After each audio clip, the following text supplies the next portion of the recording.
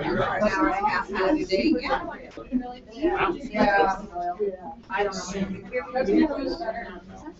Health-wise, yeah. If you get the raw. I usually get mine on Amazon because we buy like 2 different types. All right, Michael. Ready to go whenever you're snapping. Hey, ladies and gentlemen, if I could have your attention, please. I know you guys have lots of great things going on. You're talking about your futures, right? Your dreams and everything you're going to implement. However, I need to interrupt right now because we have our next speaker who's going to share with you. And you're going to want to pay close attention to what Dione has for you today because she's going to talk about making an impact. And she's made an impact in so many ways and so many lives. I think it's important to pay close attention to what she's going to share today so that you too can take what she's already done and learn how to impact people, their lives, their businesses, their legacies, and everything else. So please join me in giving a warm welcome to Ms. Dione Moser of Impact. How's everyone doing today? Great. Thank you so much for coming. Did y'all have a nice lunch? Awesome. Thanks, Mike. That was awesome. So I'm really excited to be talking with you today. Marketing and branding and helping you grow your business is a really big passion of mine. As you know, I also own Co-working Connection. So in that spirit, helping someone build and grow their business and have a solid foundation to which to grow a business is really, really important. And in surrounding yourself by amazing people that motivate you, push you, help you to risk. Put yourself out there and risk. Yeah. So I'm excited to come to you and talk to you about that today. Impact marketing I've had since 1999. I started it 2 months after my son was born, and I was living 3,000 miles away from any of my friends and family. So it was a big risk, and it's actually funny because I was working for someone, and I loved what I did. I was so passionate about it, but I was just helping him out. I just moved there. He's like, hey, do you want to help me out till you find something? I'm like, yeah, great. So I started working there, and I was just like making $9 an hour, just helping him out. And I remember calling my dad and he's like, man, I love this job, but I can't live on $9 an hour. I can't do this passion of mine for that. He goes, well, see if he would sell it to you. So I happened to bring it up, and the ball kind of got rolling, and here I am thinking I just found out I was pregnant, living in a 2-bedroom apartment with my husband, and my dresser for 2 years was a cardboard box, and he said, yeah, we'd sell it, and it would be $70,000, and I'm like, oh, okay, whatever, and I happened to tell my parents, and they took out $60,000 of their retirement, which was all they had, took out a loan for 10, and I started Impact Marketing. So it was a big risk. It was a big risk. My parents saw that in me. I didn't know. I guess, sometimes you're young and dumb. I was just going. I knew I could do it. I was that person to jump in the seat and drive. So that's what I did. So 15 years later, here I am with Impact. And I moved my business here. I had started in Grand Rapids, Michigan. I moved my business here in 2004.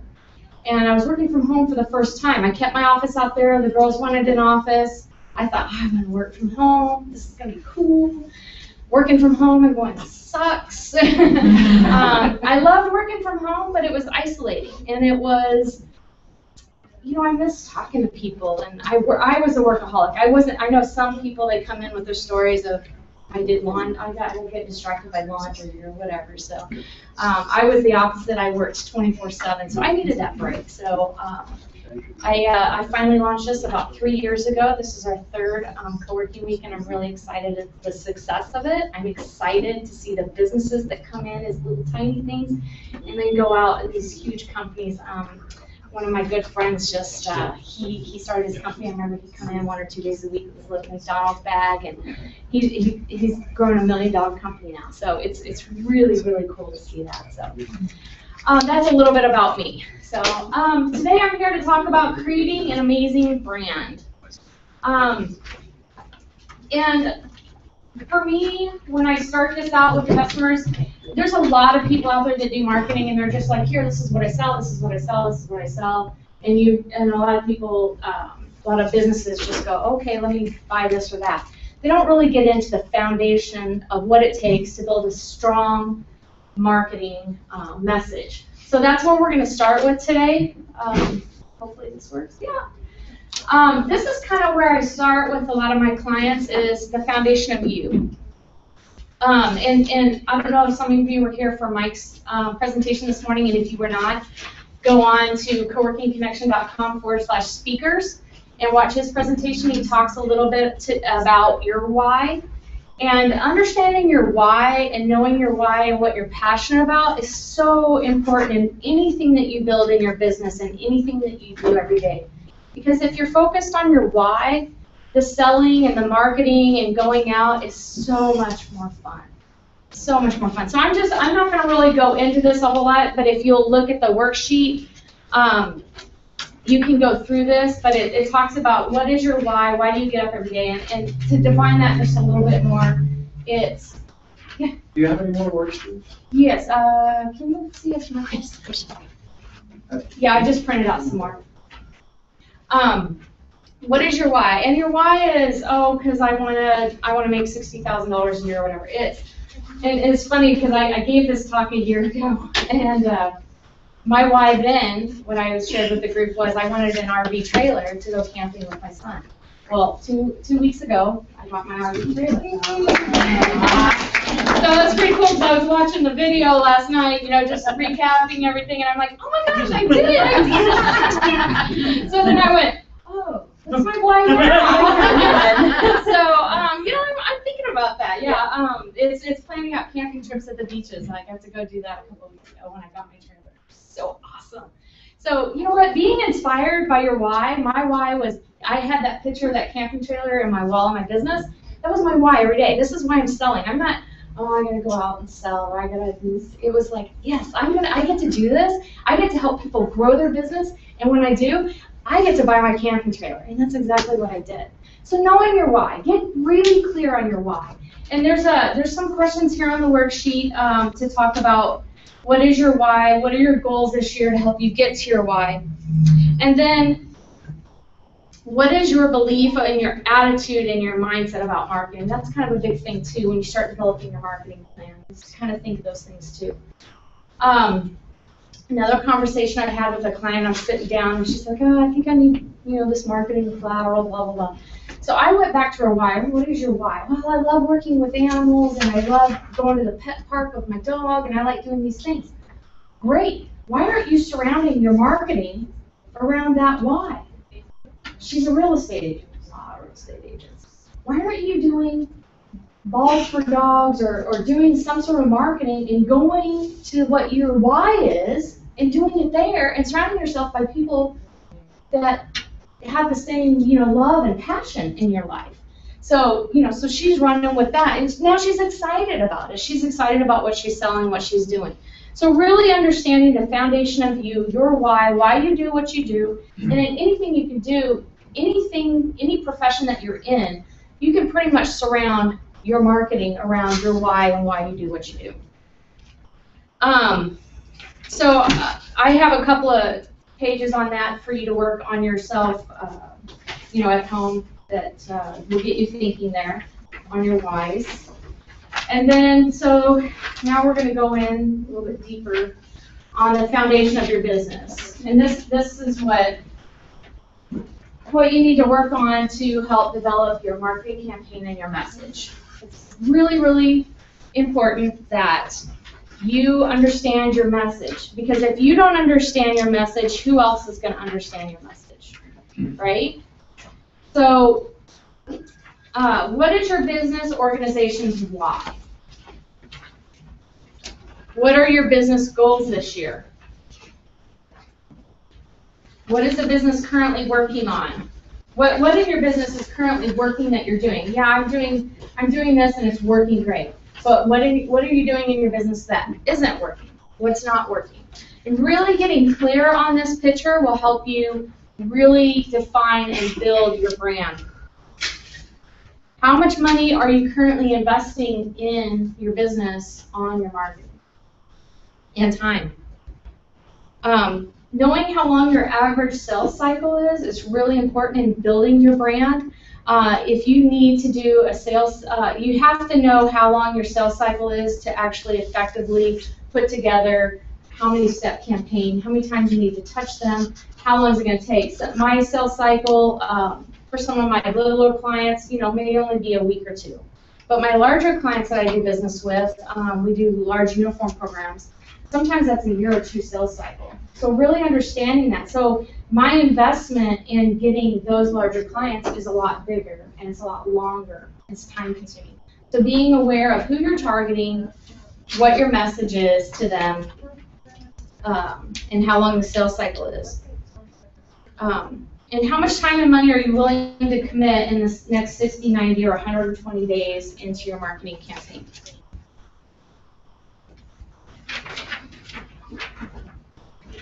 Understanding some of these whys,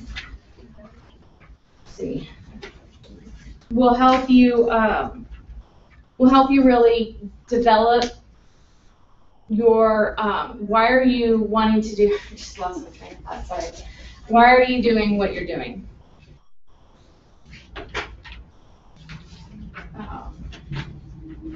So that's kind of similar to the personal one. Those 3 pages there will help you do that. And if you don't have a copy of this, I can email this to you as well. Okay. Okay, now that you have a clear idea of why you wake up every day and you go to work and you who you're marketing to, the biggest mistake that a lot of clients make is, or a lot of people make, is they don't understand their clients' needs and wants and who they're marketing to.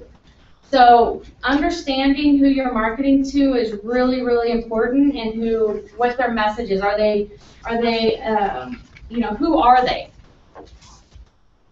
What are they doing? Are they male? Are they female? Are they sitting at a desk? Are they secretary? Are they, male, female? What are their age categories? Understanding who are they and getting really clear on that. And some people have many products. I have a lot of products. I have a lot of services I offer. So there are, specific things that I do that may only be if I'm looking at who they are, it might be a secretary. Their average age is between 35 and 45.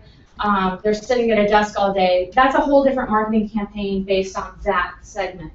If I'm targeting a small business entrepreneur, I'm going to have a different look at who my client is. So understanding a specific, and it's narrowing it down to a specific target audience. So if you heard the saying, if you niche, you get rich.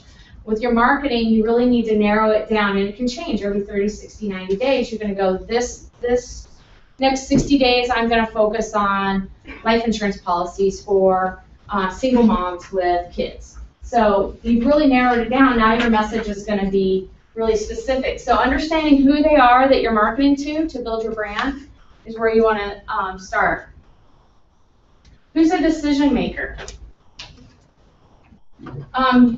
This is important because you need to know who to go talk to, so you're not talking to someone that's not the decision maker.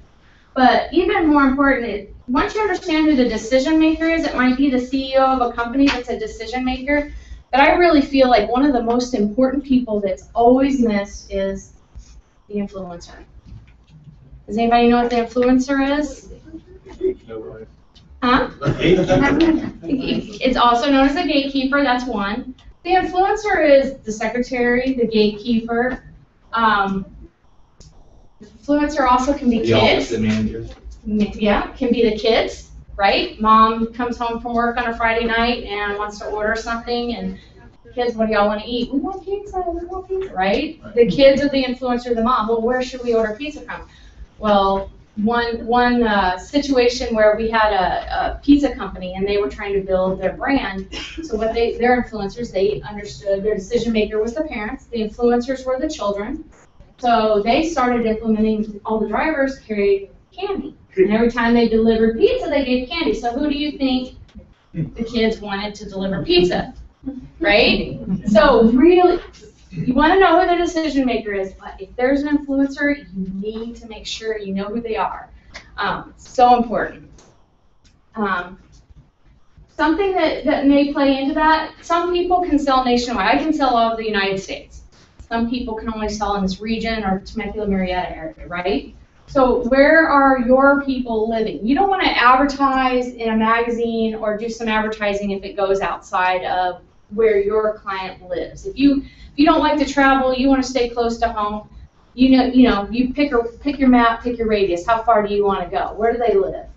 And also thinking about, do they live in, $100,000 house? Do they live in a $1 million house? Where do they live? What type of lifestyle are these people living in?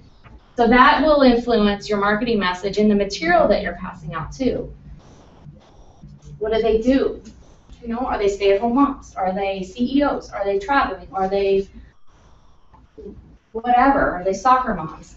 What do they do every day? Understanding that, because if you know that your ideal client, if you're targeting and they're all soccer moms, where can you market and build your business by what they do? So if you want to target that, your message needs to be about soccer. You need to be in every soccer magazine in that area. You need to be at the soccer tournaments, whatever. So what do they do? What are they passionate about? Like the lady with the dog park, she was passionate about working with people that loved pets. So she was at the pet place. How do they buy, and why do they buy? Those are two things to kind of look at. Are they impulse buyers? Are they do they like to take their time? Are they type A, type B? How do they buy? Is really important. And that'll go with the sales cycle too. If you have a longer sales cycle because your client needs information, then you need to make sure that you're giving that information so that they're not moving on to somebody else that is. So understand how they buy. If they don't need a lot of information, if what your product isn't too, in depth, then you don't want to spend a lot of time on it because you'll lose people because they just want to make a decision and go. So understand how they buy. And one of the most important things is pain. What pain are you solving for them?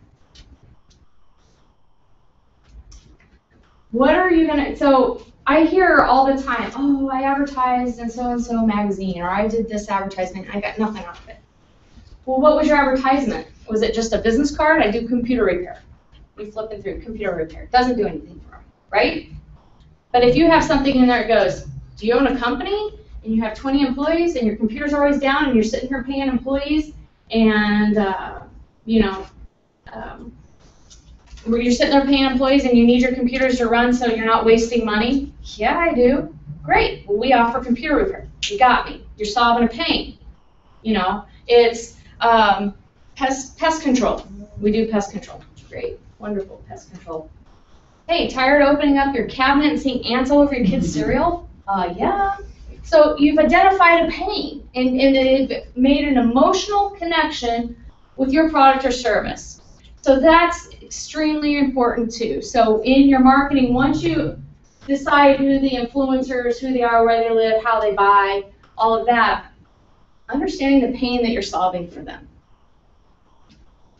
Any questions so far?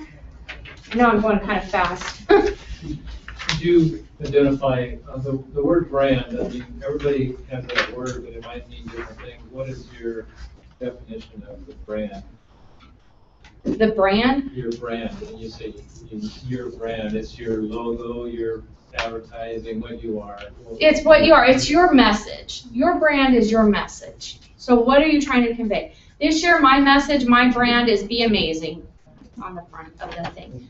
I want to help people be amazing through the power of marketing and stuff like that. So you're building a brand that identifies with that target market, and they're gonna they're gonna relate to you. That's why.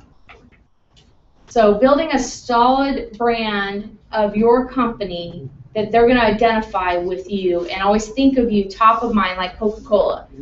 People say Coke and they go Pepsi. Okay, oh yeah, that's fine, whatever. I mean, that's just kind of a general thing. I know in Texas we just call everything Coke, and they're like, "Do you want Sprite or Coke or Dr. Pepper?" Oh yeah, So building a brand is something that gets you to top of mind. Okay?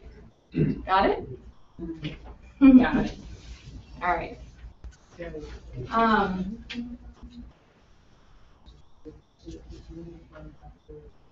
Okay. What do you think you know? How do you get business now? Is it referrals? Are you marketing? Are you doing social media? Is it Facebook?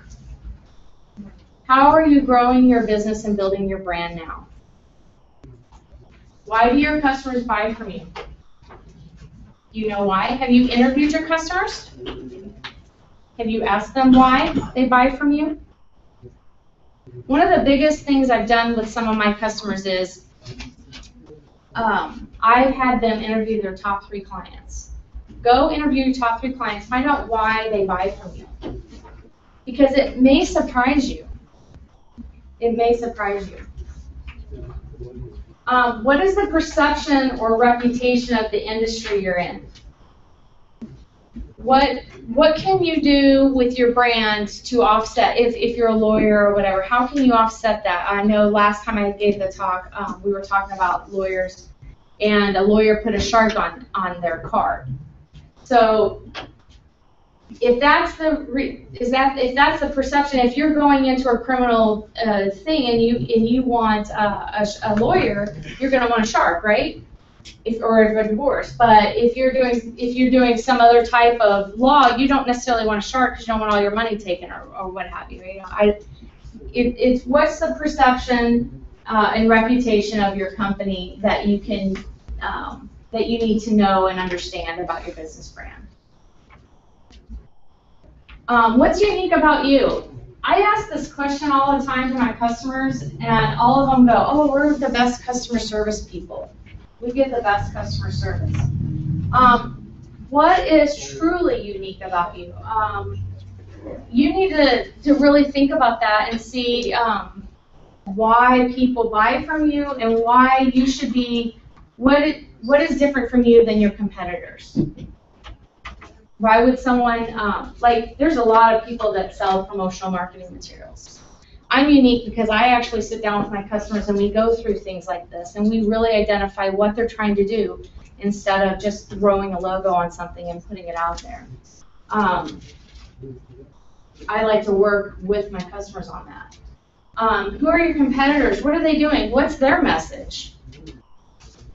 What are they saying? What are they putting out there? Understanding what they're doing will help you build your brand too. Why don't customers buy from you? Is there a reason they don't buy from you? Is it price? Are you higher? Are you not offering a service that you could be offering? By understanding your competitors and being clear on what is unique about you and stuff like that, maybe you can figure out why customers aren't buying from you and head that off at the pass and come up with an offer where it eliminates why they're not buying from you at that point in time.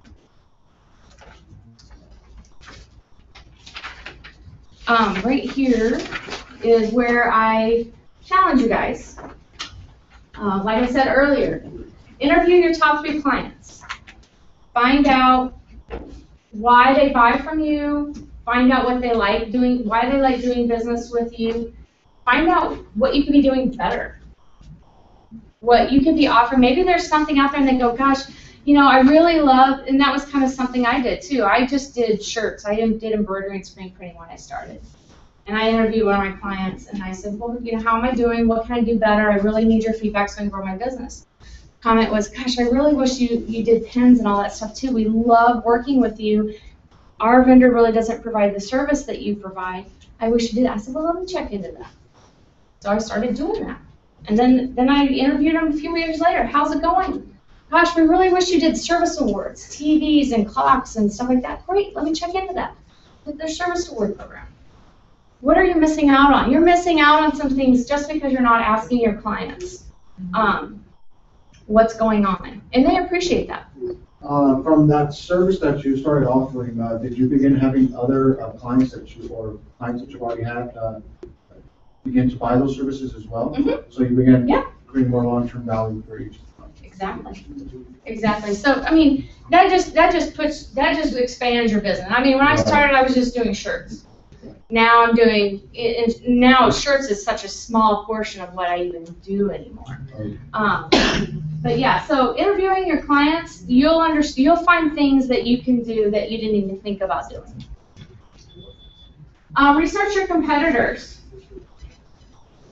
Find out what they're doing. Again, we talked about this in the last slide. Find out what they're doing. Is there something that you could be offering that you're not offering that they're offering? And then number 3 is kind of one of my favorites. I keep a folder, and I just get ideas all the time, and so I write them down. It might not even relate to anything that I'm doing now, but I just brainstorm ideas, or my employees might come up with ideas. I mean, hey, I thought about doing this and this. I mean, well, you know what? Now's not the time to implement that, but let's put it down in the binder, and maybe we'll come up, you know, and then when we need ideas, we've got a book full of ideas. And those ideas might not relate to one particular thing, but I could maybe relate it to a client I'm trying to help. Oh yeah, I thought about something. I could probably use it in this case. So writing down ideas, brainstorming, like once a month. Just get a binder. Once a month, just sit there and write down ideas that you think, you know, you would like to implement sometime, or maybe even immediately. Just write them down.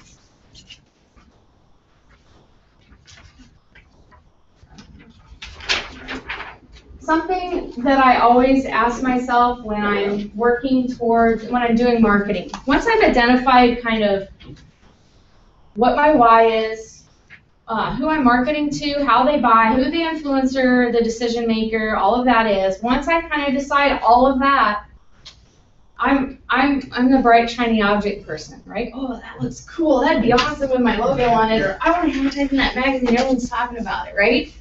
So I have to sit back and go, stop. Look at my goals, look at who I'm marketing to, what my message is. Is this going to move me further or closer away to my goals?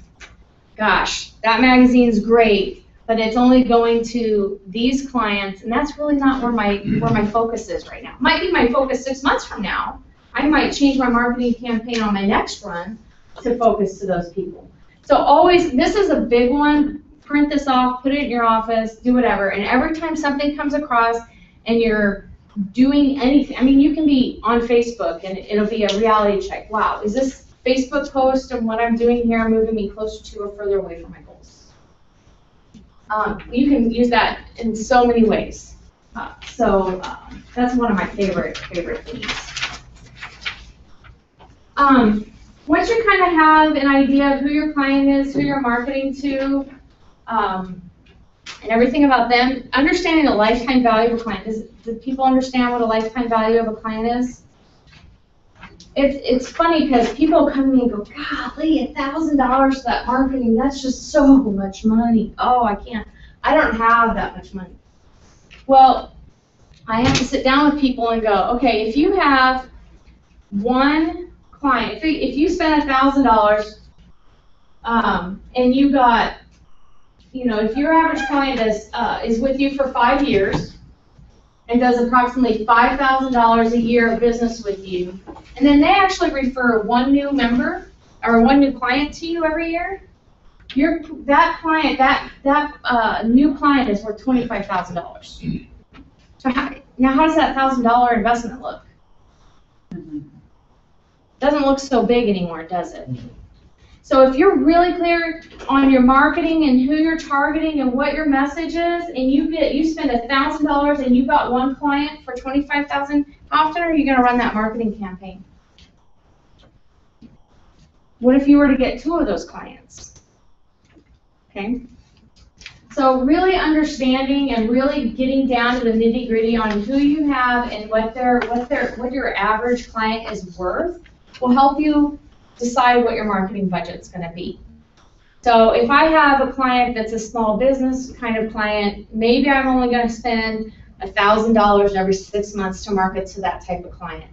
If I have a client that brings me $300,000 a year in a uniform program, my budget's going to be a lot different to get that client.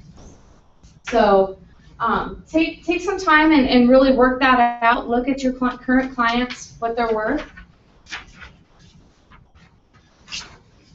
So build your campaign. Now that you have the clear picture on who and your message and why, you need to, and your target, build your campaign. What's your purpose of your goal? I want to get 2 new clients or 10 new clients, whatever that number is for you. Who's the target? Who's the decision maker? Everything that we talked about earlier, that's where you would fill that out here. How many touches does it typically take to do your product? About 7. 7? So understanding that is clear too.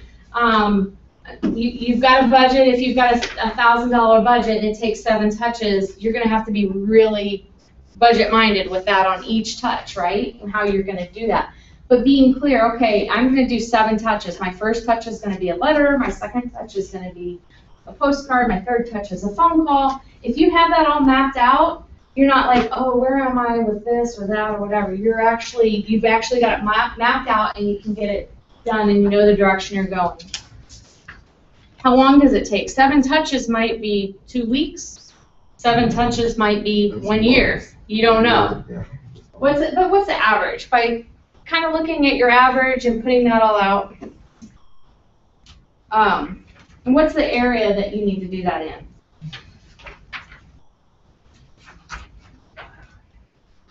So one thing a lot of people miss in their marketing and putting together their campaign is actually developing a script. So now you have the roadmap of this is my budget, this is my message, this is who I'm targeting, this is the decision maker, this is the influencer. I have the whole roadmap, 7 touches, takes 6 months, have this whole roadmap laid out. One thing that people forget is a script. What are you going to do once they call on the phone? Great, someone called me. What do I say now? Right? Or great, someone called me and your employee picks up the phone and they go, what promotion? Right? How does that make you look? Right? So being clear, getting your script down. Hey, someone calls and goes, hey, I got your flyer in the mail. This is what we're going to say.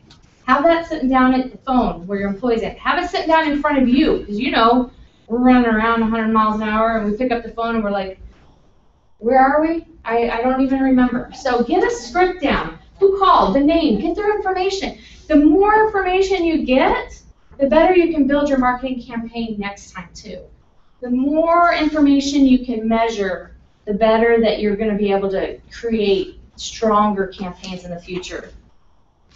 These are just examples I've written down in here. You might have something more specific. If you're selling something really, really specific, you might need to know other items. These are just some ideas that I threw in here. But really make sure that your staff understands the offering. Make sure you are 100% have it all, because if someone calls, that's a huge missed opportunity if you don't have it all right now. Procedures. And then you let it rip. So once you have the campaign, you have the script, everything's going, you let it go. Let it go, measure it. Make sure you're checking in on it. What's it doing? What responses are you getting? Phone calls?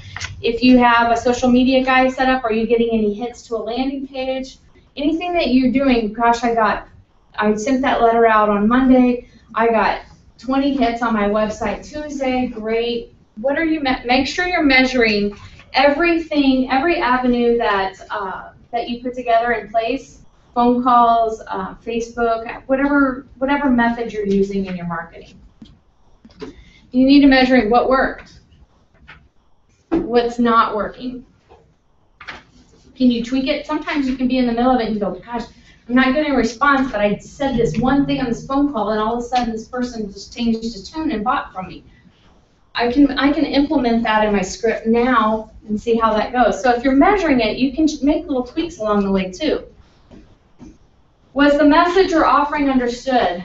There's been a lot of times I've done something and people go, gosh, I didn't understand that offering, and you have to kind of explain it, and you're like, oh, okay. If you make those notes, then you can make that offering and that message clearer on your next the next go around. If you have a 7-touch campaign, where are they coming in at? Are they coming in at 2? Are they coming in at 5? Wow, they're always coming in at 5. Whatever I'm doing at 5 is working. Can I move that up to touch number 2, right? So paying attention. I did this 7-touch campaign. Everyone's coming in at 5. Let's move it to 2 and see if I get a stronger reaction earlier on. If we shorten our sales cycle, that's all what we want, right? How many deals did you close? How many are still pending? What's the average sales cycle? We talked about that. Get some feedback from your sales staff. When they're answering the phone and they're talking to the clients, what are they hearing? What are they getting from that? You need to make sure that you're having that conversation with them so that you can, you know, I'm not always at my front desk. I'm not always answering my phone. They, on a lot of occasions, see more than I see. So making sure that that communication's open and you're getting feedback from them so you can build your next campaign. I keep missing. Okay. How did you do? Don't forget to celebrate. This is something, you know, you might get done at a campaign, you go, oh, man, I did all that work, I measured it, I did everything. It's still a celebration because now you have a starting point. Now you have something to build on because you didn't have anything to build on before. Now you know, change step 5 to step 2. Change this message in the script because you know as soon as you started saying that you were closing deals. You have something to measure to make your next marketing campaign even more successful. So don't forget to celebrate. Celebrate with your staff. Celebrate and just, you know, figure it out. Now, any clarifications, concerns, questions? I know I kind of breezed through that. I know it started late, so I was trying to go really fast. Mike, again, I'll talk about Mike this morning. He talked a lot. Invest in yourself. Invest in learning your product. Invest in learning who your clients are. Invest. A couple of recommended reading are here. Purple Cow, Compound Effect, The Sales Bible. Think Your Toys. So hard for me to read that book because every time I start reading it, I have ideas and I start writing and it takes me forever. So if you're super creative like I am, it's really hard to get through that book. But it's really, really good. I love Think Your Toys. And then John Assaraf's The Answer is a really good one too. So I know I breezed through that. Any questions? No? Yeah.